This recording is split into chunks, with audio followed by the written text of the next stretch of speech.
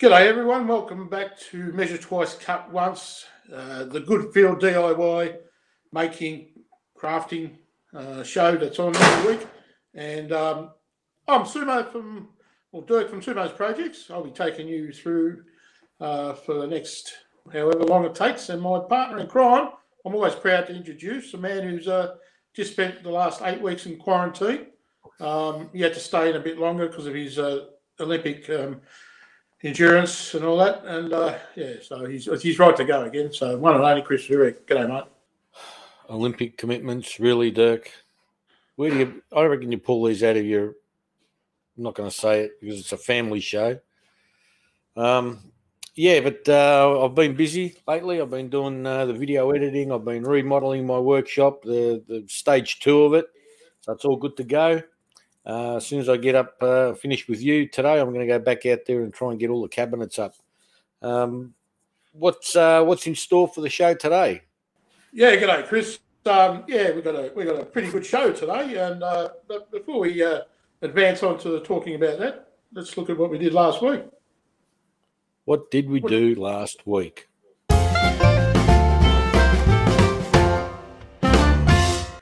Yeah, Chris, we had a pretty good show last week. We had a bit of a different philosophical approach to what we normally do, talking about not looking back on things in life. So that was, worth a try to have a little bit of a different chat about a different topic.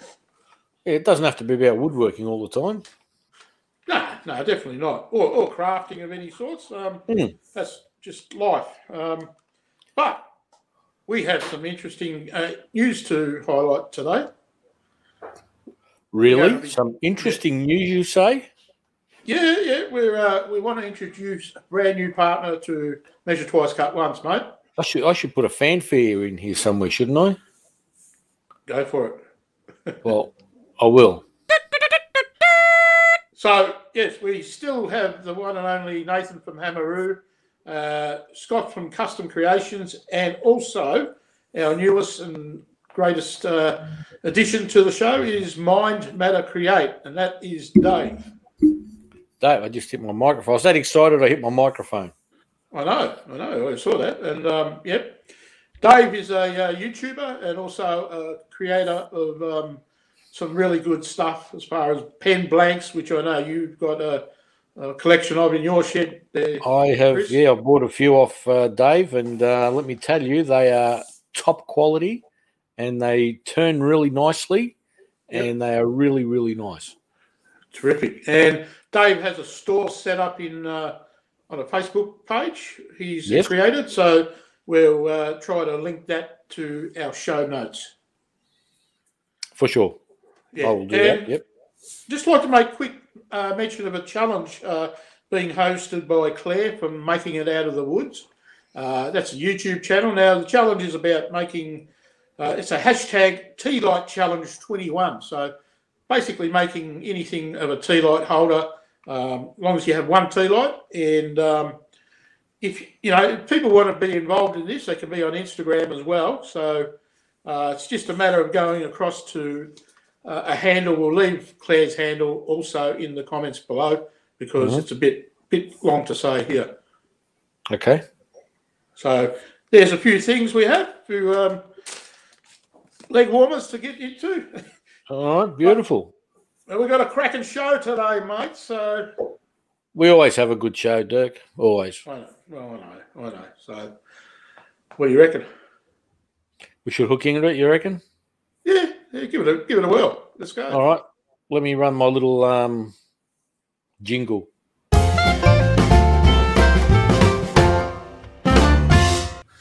So today's show, Chris, we have the subject of how do you come up with your ideas when you go to, start up a new project.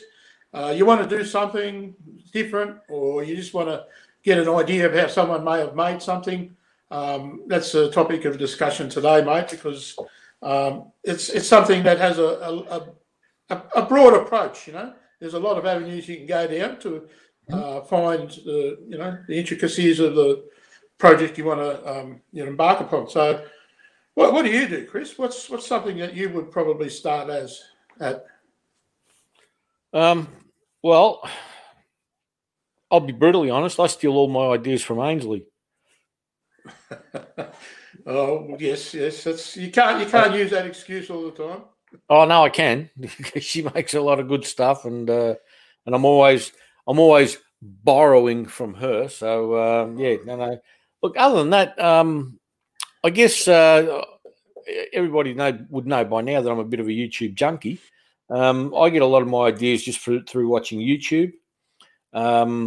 If I'm watching any kind of TV, I don't sort of look at what's going on in the TV. I look at the backgrounds, what people have got, that sort of stuff. Like that's where I get my ideas from. What about yourself? Well, before we go down like the regular path, I sometimes can get ideas off television. Now, when I say that, it's not just general TV. It can be like Better Homes and Gardens, and there's a segment in there where the guy Adam, he does things like he does woodwork, so he's a carpenter, I think, by trade, and he shows you simple projects. And then there's other TV shows from the United States where they're doing renovations of sorts, so a lot of the guys there have got workshops, and they do give you a good visual interpretation of what they're doing. And it is more or less something that you do find on YouTube. But getting back to YouTube, YouTube is probably the most wonderful place to go if you want to learn anything as in a visual sense. Yes. Because it's rolling picture, it's moving, it's always there in front of you. I mean, how many channels are you subscribed to? And you watch all of them, don't you? Well, no, probably not all of them, but I think I'm subscribed to a good 200 odd channels. Yeah. And I don't watch all of them because a lot of them, from what I've noticed, don't post every week, let alone once a month. So there's some there that I haven't heard from for a while. But look again. Even if I go out somewhere, and I think to myself, I walk through, for example, I'll walk through Harvey Norman, through their furniture section, and they'll have either a desk there that's something different or a chair or something. And I'm thinking, wow, that looks all right. That's a pretty good idea, And I'll try and expand on that, make it my own. So, yeah, yeah. So that's interesting. Like places like Harvey Norman and that. You do see different kinds of models of or modelling of how chairs are configured and tables are built. Different laminations and things like that. So, as you mentioned, being a visual sort of thing, it's good to get ideas off that, and I suppose use it back into your own workshop and to make things like that. But that's a different visual too, because it sort of needs to be photographed then. Whereas if you go to the YouTube side of things, I don't know, anything like movement and that in my mind I seem to grasp a lot easier than just a photo. Whereas a photo has to be there in the foreground before I can actually work around all the different factors that might have to be considered to replicate that. Yeah. Another one would be Pinterest. I use Pinterest quite a fair bit as well. A lot of people post a lot of good stuff on there as well.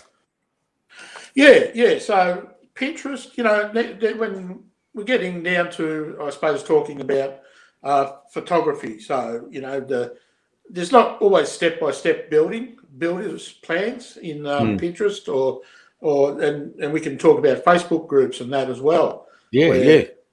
And one of the bigger ones is Instagram. Now, what's interesting about Instagram is they've diversified their platform to now allow a lot of videos to be on there. So, they're reaching for a target market that, say, YouTube in the past had pretty much a monopoly on. How do you see that going?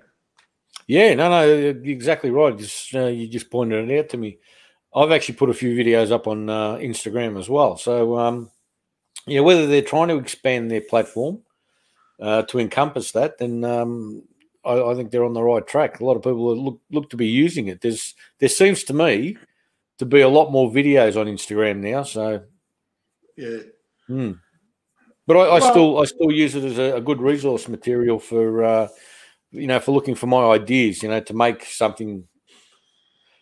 Even market fair, if you want to make something for market fair, you look at your Pinterest, you look at your Instagram, and get your ideas from there.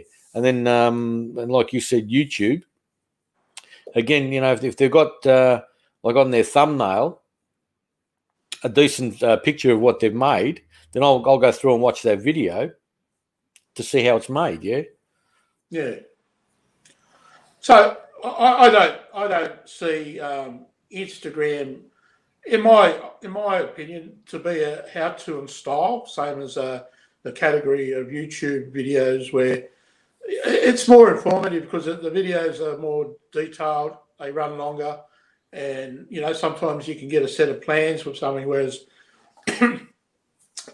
something on Instagram will be a very quick thing. It's more or less a good feel vibe about it. And whilst photographs can give you impressions, I still think that film is something that is a lot more credible, in the material that we can then absorb, because you can always watch back and you get a different point of view.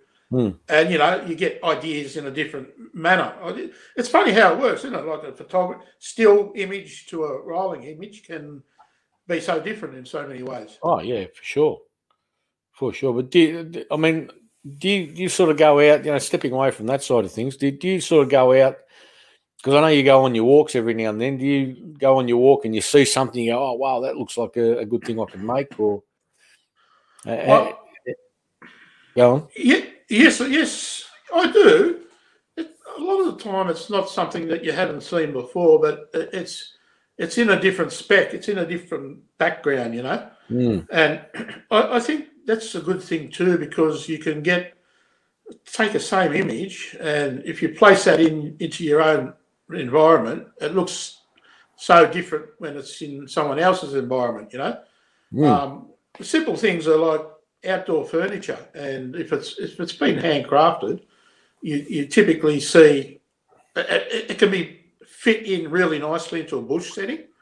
Like my property doesn't have trees all around it, but if I were to have that, I would then get more of a buzz out of seeing how that particular item fits in. But so I suppose it depends on what space you're living in. So like you're in a small sort of suburban area. How do you interpret things? Well, that's a loaded question, Dirk. Again, well, like you said, I'm in a suburban environment here, and the block that I'm on is pretty small. So I can't really make anything too big, to put on my block. But I've even taken to maybe just walk on the rare occasion that I get out and walk. I'll have a look at some of the stuff that's around the suburb, and try and make some ideas from that. If I see like you said, like an outdoor setting, there's a particular outdoor setting. I look at that, and then I start sort of expanding on that outdoor setting. Like, oh, maybe if I added this to it, or if I took away that part of it, And look, what I'm trying to do is try to make the item mine. Put my spin on it. Yeah. But yeah, that's even driving down to what's that big store called? Bunnings. No, not Bunnings. The Swedish one. IKEA. Just fell out of my head. The name fell out of my head. IKEA. I go down to IKEA every now and then and just have a look at the stuff they make. And I try and get ideas from that as well. They've got some good stuff in there. I don't think the quality of it is 100%.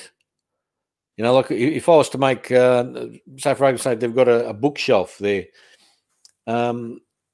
It's just made up of it's all flat panel stuff, as we know. I would make mine a lot more sturdier and probably last a lot longer than the IKEA stuff. but I couldn't compete with IKEA's prices. That's the only problem. Yeah. But, I get some of my ideas from there as well. Look, and we're talking about this today. Not everything necessarily has to be made. When we're looking at the idea of how you get your ideas, that could be, sort of considered as, well, we are still people who purchase things, and sometimes we get ideas from, say, like you said, IKEA or Harvey Norman or wherever you shop. It doesn't matter.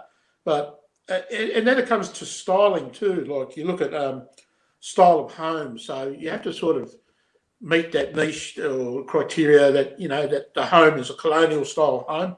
So I'm going to be looking at making or purchasing furniture that suits it, rather than being modern, retro, or whatever, which would stand out like dogs clackers. So these are things. I think there's a lot to be said about stylizing, and people who are into helping other people out in design. Design's a big thing, isn't it, when you think about it? Oh yeah, it plays a big part in it, for sure. Yeah, so that's and another place I find is when you go and visit people or makers and just see what they're making at the current time, because it's quite interesting how you go, oh yeah, I probably could make that and need it, have a need for that. So, if you come up my way, you might see something I'm making and go, yeah, I could probably try that. Well, that's the other thing, yeah. I look around like my home here, and if I need to like fill a space, I need to let's say for example a hall table. I'll have a look and I'll go, oh, what, a hall table would fit just nicely in here. That's a great idea. I'll make one of those. Or now that I'm refurbishing my office, I want to get my office set up. I need certain bits of furniture in there now to house all this, because now I've got 2 monitors on my computer desk here, so I need to fashion something. So again, it's where, like you said, your environment that you're in. You want to instead of going out to say like an IKEA and buying a cheap piece of furniture, you want to make that for yourself, and that's it. And I go out and then make it, rather than buy the crap, I'll make something. Yeah. And if all else fails and you need a reference point, just watch Cuffy's Woodworks, because there's not much he hasn't made which is brilliant, I know, but yeah, it is, but I'm nowhere near his level of craftsmanship. So compared to him, I'm IKEA. Okay. Yeah, so that's a bit of a overview, Chris. I think we've touched on where do you get your ideas from. Have you got any other suggestions? Well, again, like I said, I steal all my ideas from Ainsley, but every now and then somebody at work will, because they know I'm a woodworker and I make stuff. They'll come and say, "Oh, look, I want to make one of these. Is it possible? Can you do this? Can you do that?" And then I'll have to go off and I'll either say straight off, yes, I can, or I've got to go and check it out first, see if it can be made, or how you would go about making something like that. So yeah, a lot of the people I deal with on a daily basis, they throw ideas at me as well. Yeah. But you being a truck driver, you probably don't get that many people throwing ideas at you. Oh, you'd be surprised, because if they know, a lot of them know what I'm doing. Subject to offering you timber and wood for free, they do sometimes have ideas. Would you make that, or could you make that? And that's always a talking point as well. So so I think that's how it sort of works. It's a pretty simple philosophy, principle that because we've got 2 eyes in our head, we mostly take away imagery or video and craft that into our own space and that environment. Yeah, no, I agree. The other thing I've got is I've got a sister that that's throwing ideas at me all the time. Can you make me this? Can you make me that? Can you make me one of these? I need 7 of those. Yeah, all right. Yeah, liquor It's like I'm sitting around just waiting for her all the time, you know. All good, mate. All good. So yeah, if people have anything to add to that in the comments, please drop a comment, and I'll reply, as Chris always says. Mm-hmm. Keep them short. Keep them short, so I can keep them short. But Eric. yeah. No, I enjoy the conversation with Eric, mate. Don't worry about Eric. that. No, Eric's a great one. He's a great one for it. Yeah, good old Eric. Thank you, mate. So yeah, leave us a comment and tell us about how you go about doing the same, similar things. So yeah, where you get your ideas from? Do they just pop into your head, or does someone help you with them? Too right. Yeah. All right. Well, I'll call that a wrap, I think, Chris, and let's look forward to what we're doing next week.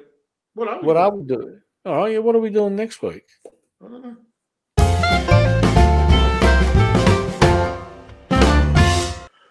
So, Chris, next week we have 2 dandy old chaps coming onto the show. Really good local team players here in Australia, and that will be Victor from Down Under Woodworks and Mario from the Woodfather channel. And this is actually something that Victor wanted to propose as an idea, so we're letting him steer the ship on this one. And the topic will be, what's the future of YouTube? What will it look like in 5 to 10 years' time? So very, very interesting, isn't it? Because it's something we probably never, ever thought about. No, I don't give it a second thought. I'm just sort of happy to be on board now, making videos now. So, whether I'm going to be making YouTube videos in 5 to 10 years, who knows? No, and that's, I suppose things always change, and things are changing quicker in our times. So there's something really to look forward to. We're loving the fact that we've got some really fine people coming in to assist and help us out with the show as well. We've had a few good guests on lately, haven't we? And panelists, and it sort of takes a little bit of like you and I probably we've spoken a lot on our past videos about things that are only of our knowledge to each other, and portraying that to the audience. And when you add that extra few voices, it just adds a new dynamic, which I'm enjoying it as a host with you. That's sort of getting the maximum out of what we do here. I just wanted to also mention, Chris, like the challenges. We mentioned the Tealight Challenge 21, which is something that Claire from Making It Out of the Woods is hosting, but we sort of started something last year in order to keep the momentum of the Australian YouTube scene, and then also the international, because we've got some really good friends over there all around the world. But just the hashtag challenges, to keep everyone's hand in the sort of on the pulse. And I think that's been a real rallying point, a real interesting part of what the community is about. Because let's never forget, without what a proper essence of community, we don't have anything. We're all floating in the sea, So keeping us all in the same sort of bay is, I think, intricate part of the community. What do you think? Yeah, 100% agree. And it sort of keeps you interested. Like you're out in your workshop and you're making. For example, I'm making drawers for a customer. Not that I do that more now, but you want to do something out of the norm, something different. To get your creative juices flowing, and that's why I reckon these challenges are a great idea. Because it makes you think outside the box. And plus, like of the last one, the Wood Jigs 21. I made my miter spline jig, and if I don't know if the challenge wasn't there, I don't know whether I'd really make one. Like I need one because I've got a project coming up that's going to need it. But whether I would have gone out of my way to make it, I don't know. But because the challenge came along, let's make it. You know. And same for me. It's amazing, isn't it? I actually commented to James about that mere fact that, you know, I really wanted this jig, but I had put it aside as you know, I made that the flattening jig for the what's the machine? The thicknesser. As simple as, you know, and it works. And I've seen the other videos, and the people were going pretty much saying the same thing. I had this on the back burner, but now the challenge is available. You know, I'm gonna partake in it, and I got something out of the way that I had on the list of to-do things. So I think, and that finishes end of August. So there's a successor already to that, and then there's another person taking on after that person. Oh, so okay. Yeah, we're keeping things rolling, and I think it's growing too in popularity. So I'm pointing the finger at you, Hoss, because it's about time you thought about a challenge next, or maybe next year. Are you in? Yeah, I'll come up with a challenge. I don't know if many people will take it on because I got one in mind.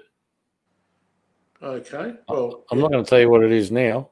You won't tell your best friends. Come on. No, I'm going to make you wait.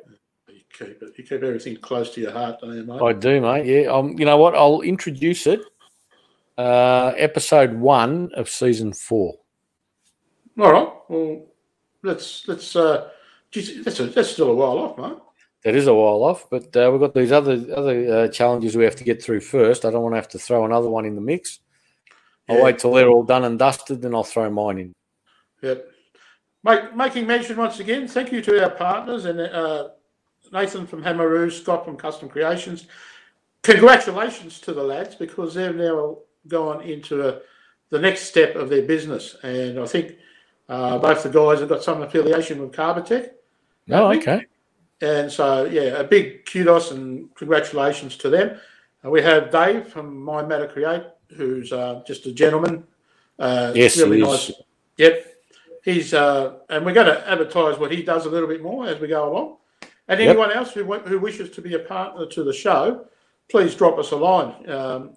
We're available on many social platforms. So if you've got a small business, if you've got a small business you want to advertise, let us know, and we're happy to grab the ball and run with it.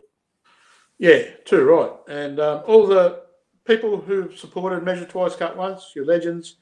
We love yous, and fair dinkum without you, we wouldn't be doing this. So it's always a big thumbs up. You know, right, thanks, guys. If you're new here, please think about subscribing to the YouTube channel. And you can share, like, and subscribe, Dirk. That's the terminology. Share, like, and subscribe. I think sharing is a really caring thing to do, Chris. I see what you did there. See what I did, eh? And so get on board. We're trying to have fun with this, and hopefully it comes across that way, because in our normal lives, Chris and I just talk like this to each other all the time. Yeah. Chris swears a lot, but I'm accepting of that. Yeah, I see what you did there, mate. You bluffed your way through that one. All right. So until next week, Chris, I think we're about at time, aren't we, for this video? Yeah, I think we're just about nudged this one out of the park. So just to reiterate, we have Victor and Mario on next week's show, and we're going to be talking about YouTube. Where is it going to be in 5 to 10 years? And Victor is going to be our moderator. He's going to be the man. Yeah. There's no pressure on the guy, so no, not at all. Good idea. If he doesn't do a good job, we're pulling the plug on the rest of the shows. Yeah. And that means, Ainsley, you can't come back, and you've upset Chris. All right. Well, I'm going to sign off by simply saying hooroo. All right, and I'll do the same thing and go bye for now, and see you all next week. See you guys.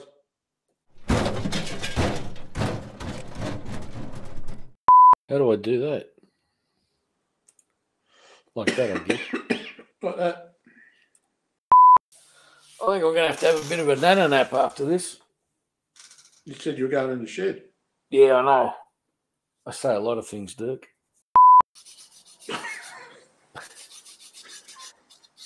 I got one of them.